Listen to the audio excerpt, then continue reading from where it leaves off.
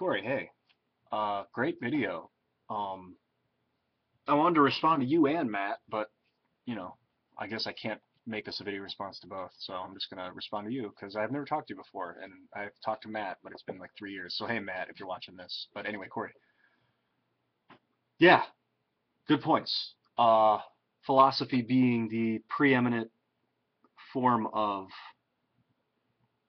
moving together. I was gonna say moving forward. I guess moving forward and moving together are inherently separate. Uh, but really, we can't move forward unless we're moving together. I mean, we can't sustainably move forward. You know, the leader always gets shot, so we kind of make it seem like there's no leader. Uh, and obviously, the leader doesn't always get shot, but you know, in times of war, you shoot the person that's in front usually. Um,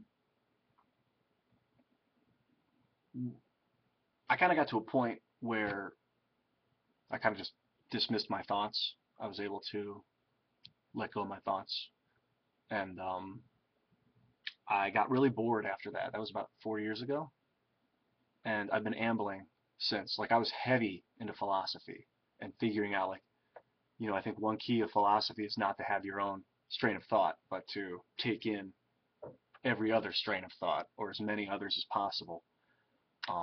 Where the philosophy comes from, like you say, you have to form hardened words or thoughts or something. Uh, I think. Otherwise, no one pays any attention to you. But then it's not really about whether or not people are paying attention to you, or is it? It's not so much about worrying about if people are paying attention to you, but the attention that's paid values the thought. Otherwise, you may as well be a rock or a tree. Uh, yeah, we have this ability to discourse. So, you know, I got to a point where it was like, what do I say? It's all been said, or if it hasn't, it's going to be, and if it isn't, it doesn't really, does it really even matter? Like, I guess somewhat nihilist. Maybe that's a pitfall of philosophy or psychotherapy or psychology in general is getting to a point where you don't care or where you question so much that you question the very basis of why you're questioning things and end up spinning in the mud or whatever. I think obviously working together is a key. I really like discussion on a level where there's a large amount of people in a room and like one person goes on and can talk for 20 minutes, an hour, and then the next person goes on for like an hour. Literally, like you have a group of 8 people and each person speaks for 20, 40 minutes. That's my what I seek in life. So I tend to go on for 20 minutes or 40 minutes because it's just what I like. Um, how we do it, it's a slow process. It's like how do you grow a garden? You know, you can't. It's not going to be there tomorrow, but you can plant the seeds, and then it's about the patience. It's like it's like a game of golf, or like you know, getting high and staying up till 4 in the morning, or eating food and staying up till 4 in the morning, and ruining your own life by basically overextending yourself. You know, the only person that can destroy you is you, more or less. Um, so, in order to form this kind of thought process, global thought process, or binding of thoughts, or coming together of thoughts, it's a lot like growing a garden. You can it takes time.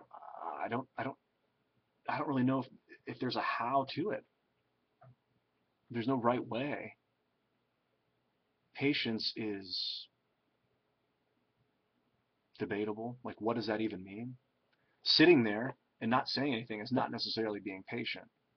Um, there's like an ability to ground yourself. It's just I've gotten so much into like my own chemistry since I started clearing my mind. I started like one of my main focuses now is how I feel. And like if I feel stressed, I know that that's from tension. And I believe the tension is like string tension from string theory, which is caused by like overabundance of electrons or something like that.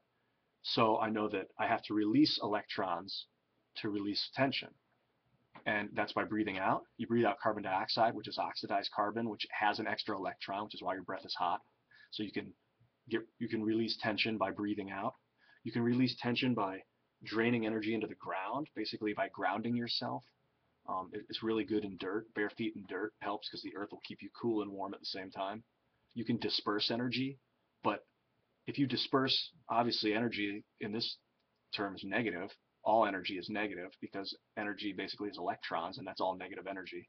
So if you release it outward, disperse energy, that's going to affect everything and everyone around you. And so if that's like the easiest way to do it is basically enervate, just like drop it out of you, but that fucks up everything. I mean, it ruins people basically. People don't want to be around it from my experience. So grounding, like a direct current into the earth doesn't seem to mind. Breathing out, it's a little more condensed than enervation. So once you can learn how to untense, where do you go from there? I mean, what do? You can do anything. So you do what you want. That's a little selfish. Uh, this is my philosophical mind going over and over. I play music. I like to play music. I like to act. I like to entertain. But then at the same time, I don't like to pigeonhole myself, and I don't like to. I know that making words is necessary. Well, I've been told it's necessary to get to the next step.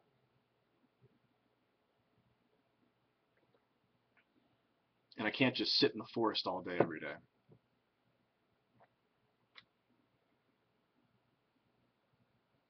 This is like a personal philosophy. Now, discussing philosophy and what it is, like there's this guy Philo, right? He's like a Greek guy, I think, back in like 30 AD or something, or BC, I don't know. But he like merged Jewish spiritual thought and Greek spiritual thought. Was he the first philosopher, Philo? I don't know, maybe. Philosophy is like the study of stuff that he did. I mean, obviously Plato was around before that. Maybe they called it philosophy in retrospect after Philo came and bonded Jewish and Greek thought. Uh, I like it. I like the idea of turning it over, mulching it. Um, I've been trained to be human in that I've been trained to say thank you and please and speak to people when I meet them. I don't know that's necessarily the best thing. Sometimes I think just thinking the greeting is more effective than saying the greeting. But it sure is fucking weird, man. I mean, it's a real social distortion, and that is part of, I think, breaking through to the next level is distorting reality because what is reality but a sick fucking brick manufacturing house? We gotta break it down without breaking it. Basically, you gotta change the DNA. See, I just did it by doing this. Is what I thought. Um,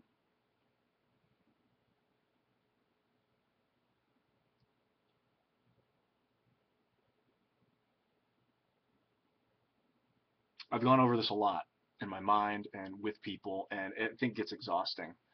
Fortunately, YouTube is a great venue to splash it. People are going to tell me I'm crazy, but people are going to tell me I'm great.